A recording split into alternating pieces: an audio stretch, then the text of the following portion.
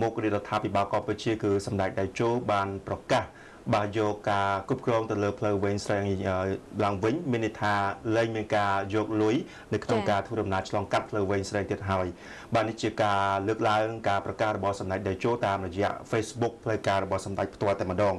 បាទការពីរំលងអាទិត្យឈានចូលដល់ថ្ងៃទី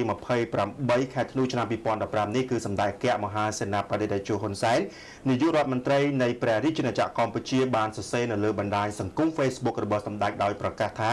សម្ដេចបានសម្រេចដកយកផ្លូវវែងស្រេងមកគ្រប់គ្រងវិញ